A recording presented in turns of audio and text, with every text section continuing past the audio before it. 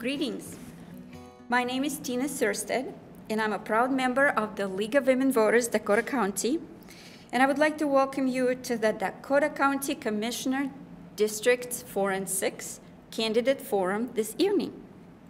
As always at our events, we want to remind you that League of Women Voters Dakota County is a nonpartisan political organization that encourages informed participation in government, works to increase understanding of major public policy issues, and influences policies through education and advocacy. We never endorse parties or candidates. And now, please let me introduce our moderator, Tim Lesh. Tim is a trained moderator and an active member of the League. We're honored and excited to have Tim moderating our forum tonight. Thank you, Tina. Good evening. And on behalf of the League of Women Voters, Dakota County, I would like to welcome you to the Dakota County Commissioners Districts 4 and 6 Candidate Forum. Thank you to the candidates for attending tonight. You will note that we only have 3 of our 4 candidates present. Unfortunately, Seema Madali was unable to make the forum. Ms. Madali has submitted an opening statement, and I, as the moderator, will read it after the other candidates have given their opening statements. We would also like to thank the Apple Valley Rosemount Farmington Community TV for their willingness to record and broadcast this event. Because this election includes more than the Apple Valley Rosemount Farmington service area, we are also appreciative of the other community TV stations who will be broadcasting this forum in their service areas. The League of Women Voters does not support or oppose a political party or candidate for office. League of Women Voters Dakota County provides unbiased candidate and issue information that is used by Minnesota voters regardless of their political beliefs. Sponsorship of this forum is a public service providing you with an opportunity to hear the candidates discuss important issues face-to-face. The views expressed here are those of the candidates and not those of the League of Women Voters. Sponsorship of this forum is not an endorsement by the League of any particular candidate.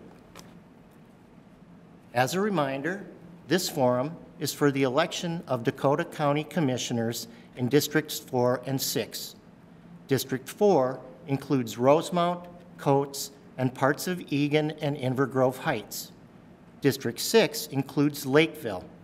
If you need to check your district, please go to co.dakota.mn.us/government/board.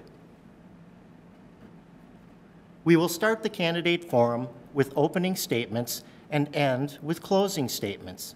Each candidate will be given 2 minutes for their opening statement and 2 minutes for their closing statement. Opening statements will begin with the candidate present from District 4, then proceed to candidates from District 6 in alphabetical order, and end with the moderator reading the opening statement of candidate Madali. Closing statements will be in reverse alphabetical order, beginning with District 6 and then proceeding to District 4. The order of answering questions will be rotated between districts and candidates in each district. Candidates will have 1.5 minutes or 90 seconds to respond to the questions. We ask the candidates to respect these time limits. Please note our timekeeper, who has a yellow 15-second sign, and there is also a stop sign that indicates you should conclude your sentence so we can move on to the next candidate. Many of the questions for this evening were submitted to the League by email. They were reviewed by League members and edited for clarity. In addition, this committee developed some questions based on topics of interest they identified in the community. Because of time constraints, we are not able to ask all questions submitted. This forum will conclude in 1 hour. Let's begin with opening statements. The order for opening statements will be Bill Drosty, Mary Liz Holmberg, Mike Robley, and I as the moderator for Seema Madali. Bill? First of all, I'd like to say thank you to the League of Women Voters for hosting this forum. I'm Bill Drosty, current mayor of Rosemount, serving my 20th year. Previously, I worked 28 years in the communications industry, and during that time, I also served 7.5 years on the Rosemount Planning Commission and did some youth coaching when our children were younger. During the last 19 years as mayor, I've worked with Dakota County on many issues. For example, transportation and environmental issues, public safety, public health, libraries, parks and trails, and housing, whether it was workforce housing or senior housing. I'll say Dakota County's a very well-managed county, especially when you look at tax rate and debt. And I'd say that was just shown by a survey that was just completed this spring, where the public strongly supports the government, the policies of Dakota County.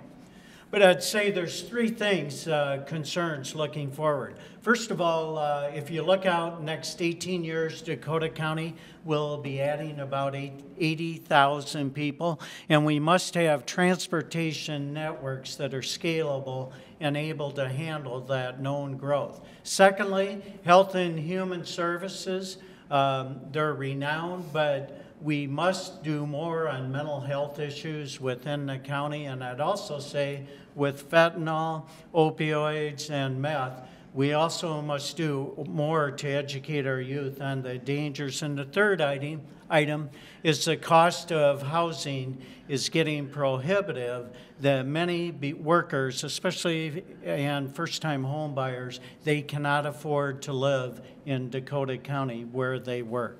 Thank you. Mary Liz? Thank you.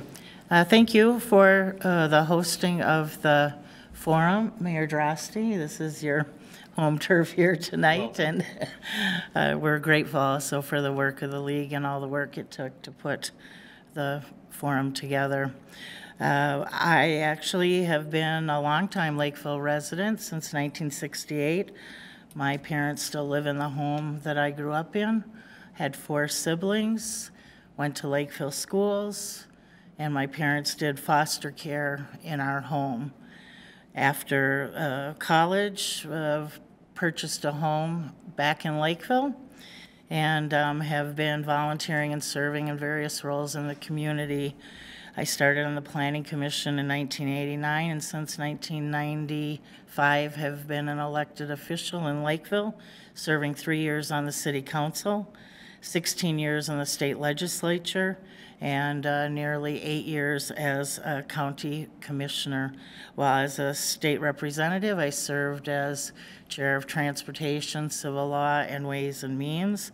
And more recently, as a county commissioner, I have led a number of working groups, one related to housing, homeless issues, shelter, and also worked very diligently to get Dakota County out of the County Transit Improvement Board, where the county was paying tens of millions of dollars into a regional board and getting very little in return.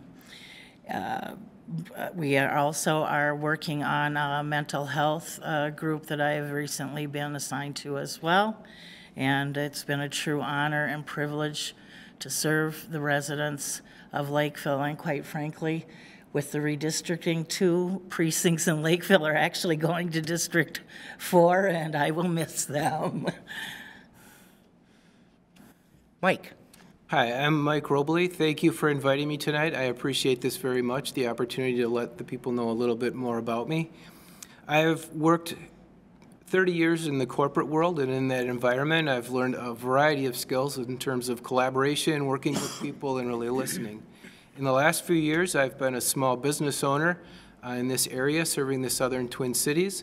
In that opportunity, I was very much responsible for the financial aspect and kind of communicating about it, and I learned a lot about really small business and the backbone of the economy and how it supports the local environment very much. The reason that I'm running is that I feel that people should be involved in their community. For me, it's about community service. So at this point in my life, I feel it's the right time that I need to give back to the community, and that's the primary reason that's driving me to run for county commissioner. In looking at that position, I really want to be a voice of the people. That is my #1 agenda, is to really focus on being the voice of the people. I want to create hope for the future, and in hope, think about housing and how we create affordable housing, safe housing, those types of things for our community. How do we create opportunity? An opportunity to earn a good living, an opportunity to live in a community where you feel safe and that you can enjoy many variety of things. The P would be prosperous, and that's economic growth. As any community grows, we need to make sure that the economy and the county and everything is prosperous. And the last part, the E, is educational. It's not only the primary education, but education for recreational purposes, for just extending your learning capabilities and those types of things. So I'm asking for the vote of the people, knowing that I will be the voice of the people. Thank you. And in Ms. Madala's absence, I will read her opening statement. Hello, everyone. My name is Seema Madali, and I am running for Dakota County Commissioner in District 4. I am a community citizen, not a politician, and subscribe to the party of common sense. I am an optimist who believes in the goodness of my fellow citizens, and objectivity is my lens. I reflect the voice of the average citizen and will work to make sure that everyone is heard. I work as an emergency room physician at the VA hospital in Minneapolis and have been a resident of Dakota County for nearly 2 decades. I have an educational and professional background that combines healthcare with business and finance. I understand the issues of mental health, substance dependence, public safety, housing, food insecurity, and healthcare beyond the pandemic. My work with veterans provides a unique perspective that is necessary for understanding the needs of this specific population. My vision for Dakota County is community progress that is defined by the ability to think creatively and act swiftly while making choices that preserve inclusivity for all citizens. I hope to promote the use of technology to enhance safety and mental well-being, preserve simplicity by being stewards of the environment, remain fiscally sensible to ensure affordability and job security, and nurture a sense of belonging by promoting community engagement. I may not have all the answers to all the issues, but I'm willing to listen, collaborate, and problem solve to make our community better for all of us now and in the future. I hope to earn your trust and your vote in this upcoming general election on November 8th. Thank you, candidates. Now let us proceed to questions. The response order for the first question is Mary Liz, Mike, followed by Bill. And the first question is, as a Dakota County Commissioner, what one area would you like to see receive more attention from the commissioners? Mary Liz. I think the area that we continue to struggle with and spend a lot of energy and dollars is around housing, and the reality is that a lot of issues around housing stability get into the public safety and mental health realm. So we, in the last couple of years, have done the Cahill Place, where for families, homeless families to go, we have committed over $600,000 a year in providing services. We also pivoted from senior housing to do housing for low-income singles.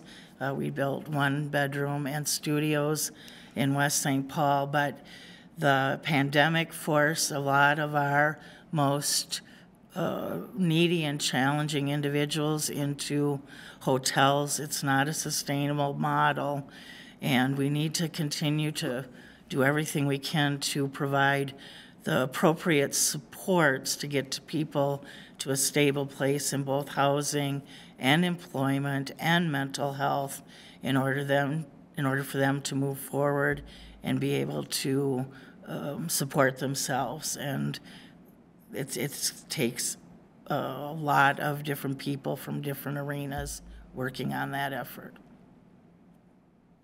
Thank you. Mike. The area that I would like to see the county commissioners focus on is education. When I think of education, it's much broader than the everyday primary education. It's education of people for job-based skills. It's education of people for substance abuse awareness, for recreational purposes. I think there's a lot of learning opportunities that can be created for people and will benefit them in the long term from that perspective. When you think about the job market that's out there today, people with more skills and abilities, the more we can educate people around getting them into the workforce and adding value, it will certainly help out the economy in this general area. So education to me would be the #1 area that I would recommend the commissioners focus on. Thank you. Bill? I would say the public health component, which also includes the mental health. Today, the resources within our cities, our police departments being dispatched on many of the mental health issues, we have to figure that issue out. Now, we did a study or a trial a couple of years ago, and we're beginning to separate some of those calls and dispatch them to the professionals in that area. But we still have to look at the whole issue around people that are struggling and the safety nets. Commissioner Mary Liz Holberg indicated sometimes it is the housing stability and job, but again, it comes back to that healthy environments that we have, these safety nets out there helping people in need. Thank you. All right.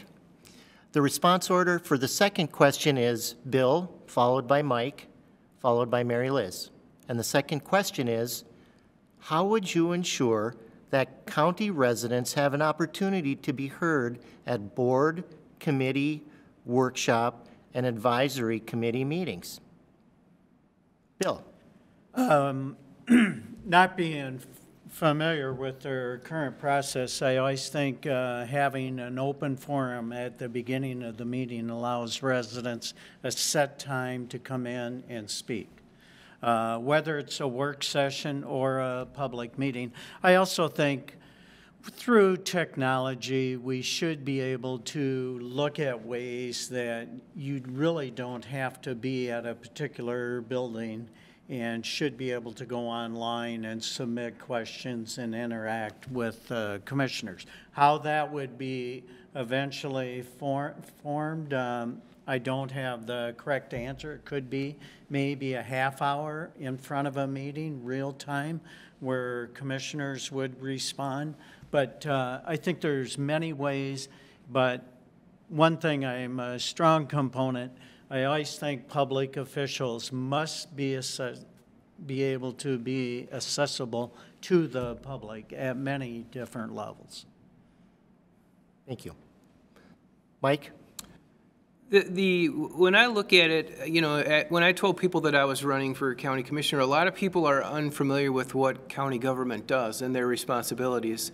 So to me, it would be one, just trying to work with the people to get more education around what county government does and to try and get them more involved. So when it comes to the actual meeting, get more involvement from them. I think some of the lack may be from not understanding fully what county government does. So if we can engage them more in what the activities are of county government, ask them to please, get involved in it. And I agree that, as a commissioner, it's my responsibility to get out, try and listen to the people, make myself accessible, listen to, what people's concerns are, try and drill down in what some of the issues in their everyday life are, and see how I can help them with those issues. And with everything that we have going on in the world today in terms of ways to reach people, that there's tons of technology in terms of text, emails, those types of things. So making myself accessible not only in person but on other platforms to make sure that I'm bringing their voice forward. Thank you. Mary Liz. So specific to county board meetings, we do have an open forum, and post-pandemic, we have also kept the Zoom function so that individuals can sign up to participate by Zoom and address the board during those forums. So that would be specific to the county meetings, but in addition, residents can sign up for listservs to be notified of all public meetings.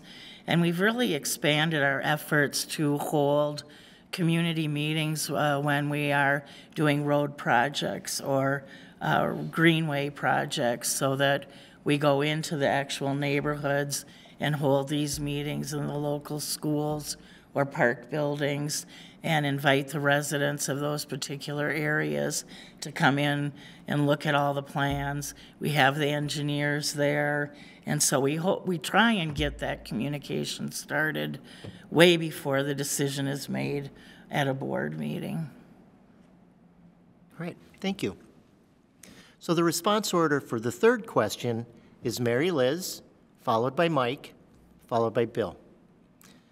And the third question is, water quality, wildlife habitat, and natural areas are important to residents' quality of life. What is the role of the county in assuring that natural resource issues are addressed and their quality maintained? Mary Liz. Thank you. So I think there's like 7 different agencies and state government and federal government that have some jurisdiction over water in Minnesota. So it can at times be somewhat complicated, but the Dakota County did pass a voter-approved referendum a number of years ago, set aside lots of acres of natural habitat. We also are participating. We have some water quality issues in the rural area with nitrates, and so we are investing in studies, help for our farmers, and mitigating application of chemicals. And then we work with the Soil and Water Conservation District. I think the county is in 3 different watersheds. Most of Lakeville is in the Vermilion River watershed, so the county partners with the cities in those watersheds for projects. One of the most exciting things about water is recently we have a program to partner with homeowner association to evaluate their sprinkler systems so they're not wasting water and watering the lawns, and it has saved homeowner associations thousands of dollars in water bills as a result. Thank you. Mike? I actually live on Crystal Lake, which is in Dakota County, and I'm on the Crystal Lake Improvement Association. So when I look at that, I agree with what Mary Liz said in terms of there's many entities that are involved. You have the state of Minnesota, you have the city, you have the county, you have local groups that are trying to do the right thing to maintain water quality. When I look specifically at the county, in my experience, some of the things that the county is doing is they will offer grants, matching grants. So like with the Crystal Lake Improvement Association, if we have make an application that will do something to improve the water quality, we can get a matching grant from the county for those. So in my mind, the county's role is to help with that facilitation. It is quite a complex process given all of the entities that are involved, but it's staying engaged with that process and doing what they can to help foster the natural resource and the improvement of water quality and working with them. So it's staying engaged with the local communities and the state and those people, and then doing these things like the grant programs. Those are great. It allows people who are very well connected with the particular body of water to focus on things that will do great things for their area. Thank you. Bill? This is one area I've had some experience working with the county, and I'd say they do a very good job. older communities where we've redeveloped old sites. The county's the one that has a record of abandoned wells. Often you have to spend quite a bit of time and money to find the old well and plug those wells so that it doesn't create problems later on down the road. Our septic systems throughout the county, also, they do a very good job. When property is redeveloped or sold, it must be certified to meet state standards. So the county in that way, and natural resources, we're working with the county right now and just approved it last night, an 80-acre parcel of pristine forest wetland that was identified over 30 years ago to try to conserve it, and we're partnering with the county to put it in a conservation easement. So very complex issue. We have a lot of rural area in the county also, and it was mentioned the nitrates and farm chemicals. Now technology has made a lot of improvements, so you do not over apply, but it's a very complex issue, but I got to give the county credit. They are involved at many, many levels and do a good job. Thank you. For the fourth question, the response order is Bill, Mike, and then Mary Liz. And the fourth question is, as a bit of background for our listeners, the Metropolitan Council is the regional policy-making body, planning agency, and provider of essential services for the 9 Twin Cities metropolitan counties, representing 55% of Minnesota's population. How would you describe Dakota County's relationship with the Metropolitan Council? What changes, if any, would you like to see in that relationship? Bill. Personally, I'm not fully informed here where the current county board is with the Metropolitan Council as it changes over the years.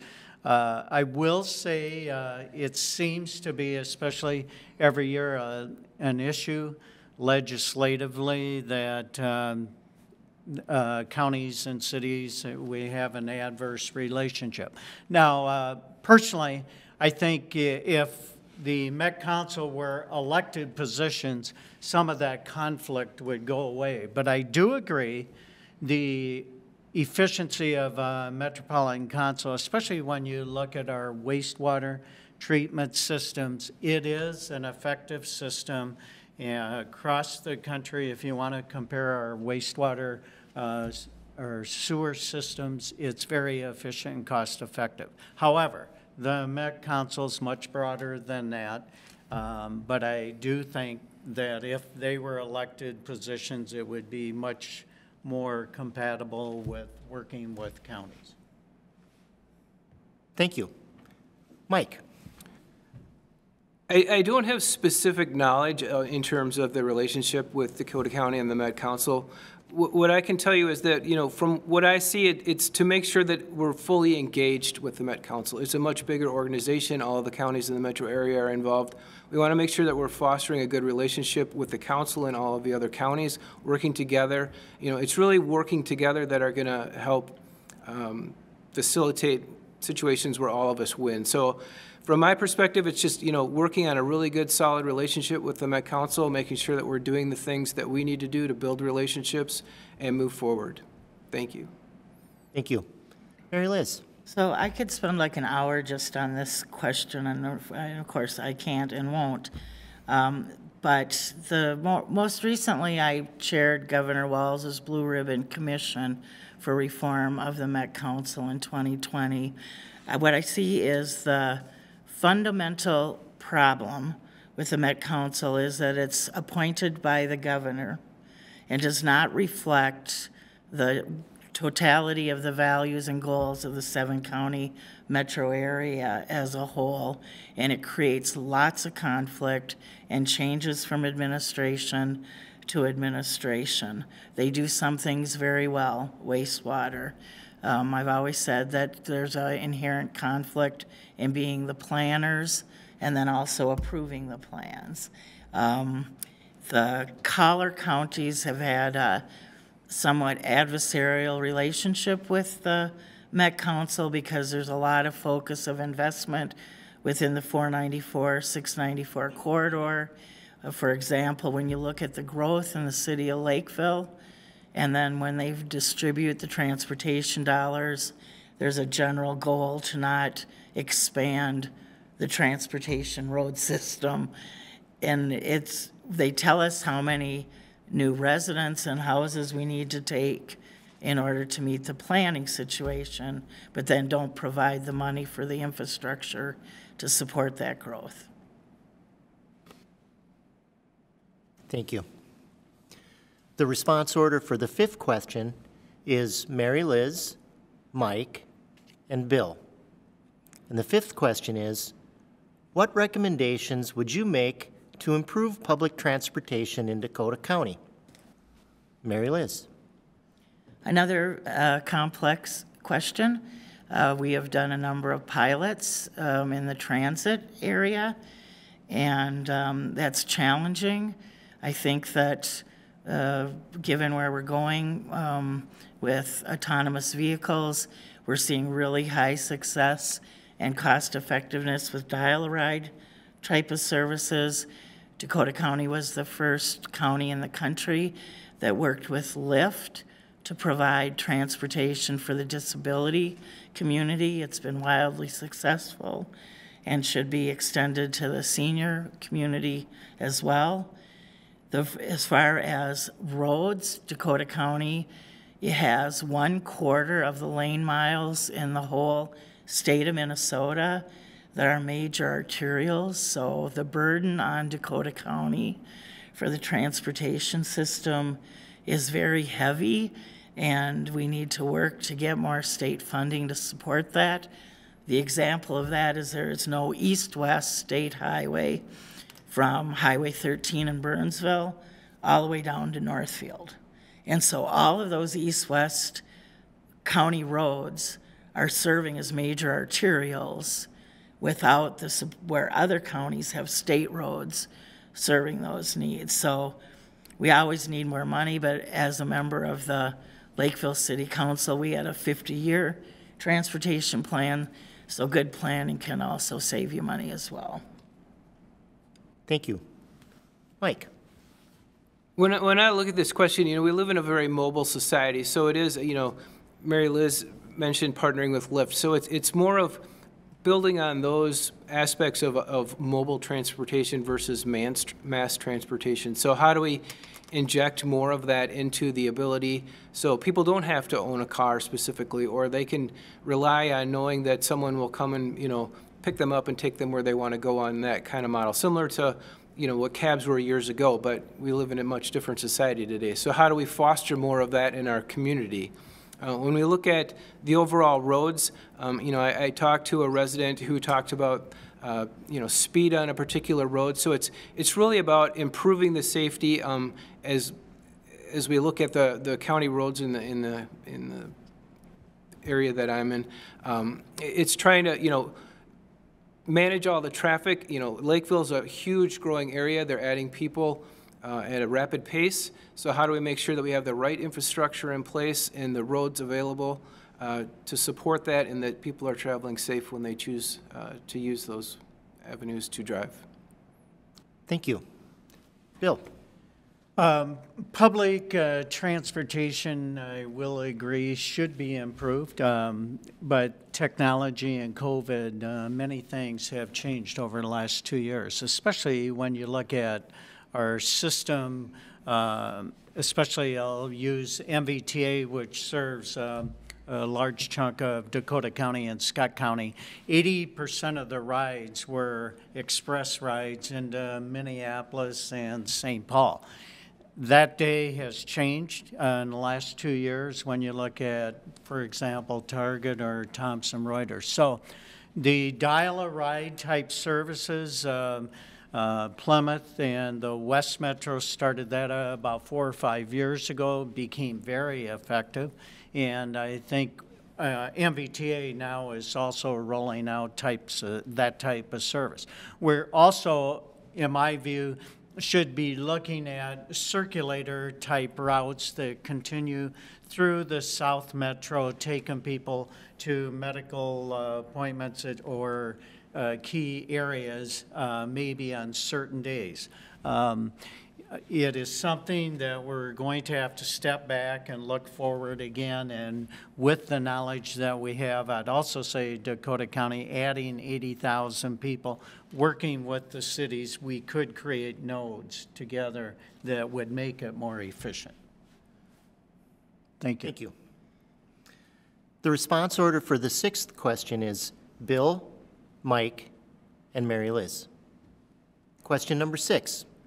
Are there changes to Dakota County's election process that you think should be made? If yes, what are they? If no, why not? Bill. This is one area I know the local area, city government, where people go and vote, but the machines are the county component. First of all, I would say we should make sure that we have up-to-date machines. I know there's a conflict on the age and software, et cetera. But the other element, I would say, on the county side, make sure we have the robust, secure networks also, that we're able to handle the data when it's transmitted on short time periods. Other than that, process is basically out at the city level where people go and vote in their precincts.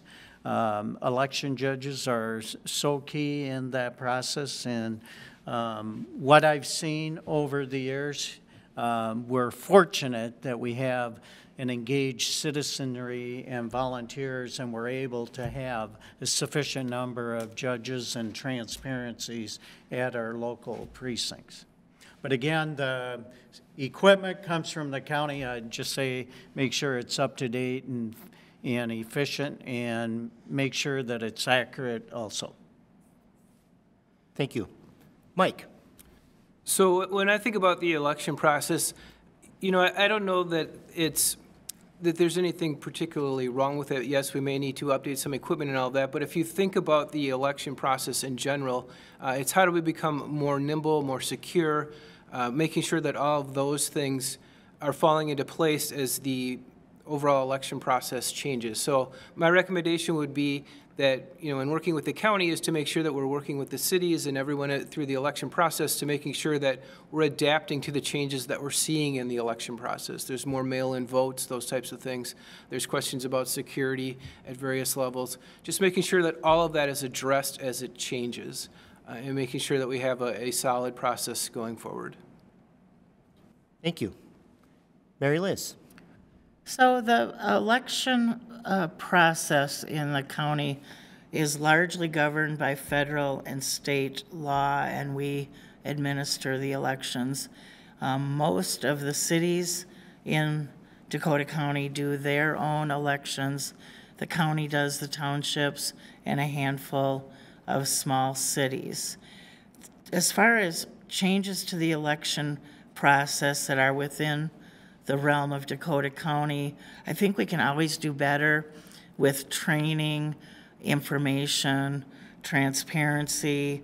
Recently, we changed our procedure to reflect the state change in state law that required election judges to process absentee ballots. That was a request by citizens in the community that we responded to, and I think that we are always looking for improvements in procedures and training. The reality is that sometimes there are mistakes. It is run by humans, and we do everything we can to limit those sometimes mistakes or challenges and rectify them. But the county's ability to change election process is extremely limited. Thank you. The response order for the 7th question is Mary Liz, Mike, and Bill. And the 7th question is, Do you believe Dakota County has enough affordable housing options? If not, how would you propose increasing those options as County Commissioner? Mary Liz. Dakota County, just like virtually the rest of the entire country, does not have enough affordable housing options.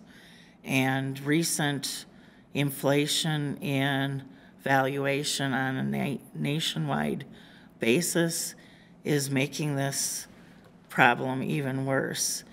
We, like I mentioned before, have invested in housing for singles, supportive housing for families. We do senior housing. We, at the Community Development Authority, we administer tax credits for affordable housing projects that are spread across the entire county. We look to every opportunity we can take to do that, and in fact are also looking at using some of the federal COVID dollars to look at doing some additional housing. But given the disparity between income and cost of housing, this is not just a matter of building more units. We have a terrible, terrible mismatch between people's ability to earn and their ability to have affordable or attainable housing options. Thank you. Mike. I would agree with Mary Liz that I feel that in Dakota County we need to do more to develop housing for the other economic situations that we face. As we look at the overall housing market, just the cost of materials has dramatically increased, which has pushed up the cost of homes beyond belief. If you look at a large portion of the homes that are being built in Lakeville, for example, you know, they're pretty high dollar homes. So when we look at the opportunity for you know, income levels of people, not everyone can afford those houses. So we need to work on ways where we're working more with, if it's partnering with, you know, the government in terms of getting more funds available, looking at builders and trying to partner with them to incentivize them to build more lower cost housing, but really creating a match between the economic ability of people to afford houses and the houses that are available in the county. So in my mind, it's finding ways that you can develop relationships that will certainly support the possibility of the full spectrum of housing availability in the county. Thank you. Bill. The answer to the first question, no, we do not have enough affordable housing. As stated, it's an issue across the country and everywhere in the state, even outstate. Very complex issue. I would say right up front that we as county, city, state, and private sector need to work on this issue together and not conflicting against each other. But especially the cost in the last 3 years, double-digit value increases. It's great if you own a home, but especially those trying to get into the market or first-time buyers, it's becoming extremely expensive to own a home. The one thing I'd say, especially at a city level, county level, various programs, is to maintain your older existing stock is number one, to keep that affordability available, especially when you look at housing costs for new housing. But I'd also say there's just a broad spectrum of grants and various programs that I think if we leveraged our money, even some revolving loans, that would work and you could leverage that money going forward. But again, I'd say the most important thing is we need to work together as all government entities. Thank you. Thank you, candidates. This brings us to closing statements. Candidates will have 2 minutes, and the response order is Mike, Mary Liz, and Bill. Mike. First, I would like to, once again, thank you for this opportunity tonight. I would like to also thank all of the people that will be voting in the general election for the consideration of your vote. I take that very seriously. When I say that I want to be the voice of the people, I truly want to be the voice of the people. And know that you can count on me. I will try to be as accessible as possible, and I will truly try to be an advocate for what you feel is important and what you needs to happen at the county level. My goal in all of this is really, to build a better tomorrow. The future is always bright, and there are certain economic pressures and things that are happening on this country right now as we speak. But I want to be that person that's creating hope for the future, and know that that Dakota County is a place where you can live and enjoy, your family and all of those types of things. You can earn a good living. You can find affordable housing, those types of things to build a better community. So once again, I appreciate the opportunity to be here tonight, and I appreciate the consideration of people voting for me for commissioner. Thank you. Thank you. Mary Liz. Again, thank you to everybody that worked hard to put the forum together. It's been a real honor and privilege to serve the residents and businesses of Lakeville over the years. The county, I think, is doing a good job. We recently have sent out our newsletter, and this year we took a survey where 97% of the respondents said the park were good or excellent. 95 had the same impression of our libraries. We scored, we ranked first among peer counties nationally in economic health, managing tax dollars, quality of libraries, providing information to residents, and acting in the best interest of the community. Some new things on the horizon. In October, the county will be opening up one of 2 same-day driver's license facilities at the Lakeville DMV, where individuals will be able to go in and walk out same day with their driver's license. So we continue to innovate. Again, real pleasure and honor to represent the community of Lakeville that I'm so proud of. There's so much community involvement.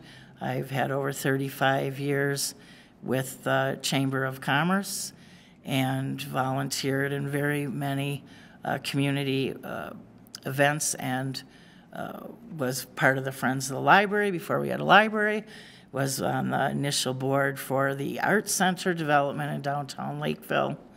But the best part about my years of service is all the people in Lakeville and all the help that they give, whether it's with youth organizations or community organizations.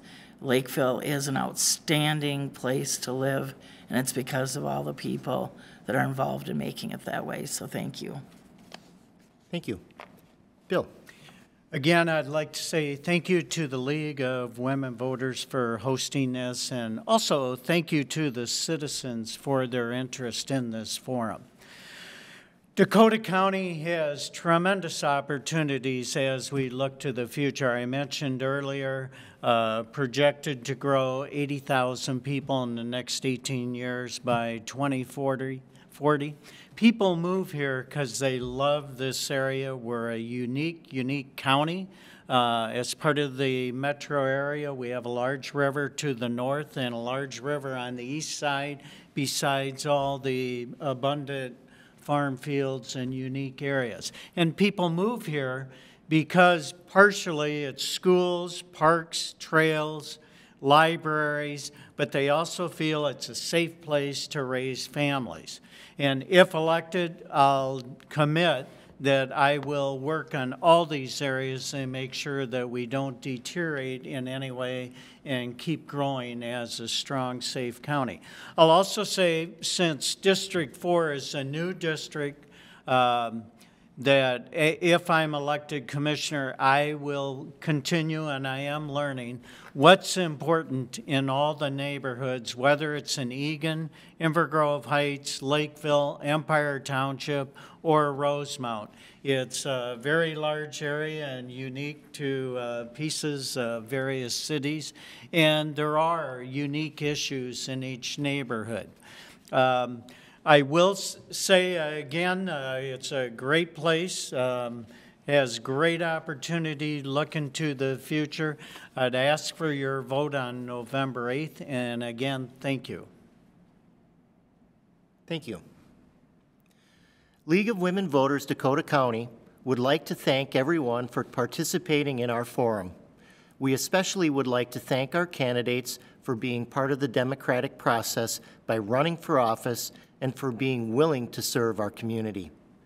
The League of Women Voters also researches issues important to our members and to the health of our communities. If you are interested in finding out more about what we do and how you can also make a difference, please visit us at lwvdakotacounty.org. You can find more information about voting and candidates at mnvotes.gov and Vote 411. Again, thanks for viewing, and remember to vote by November 8th. Thank you. Thank you.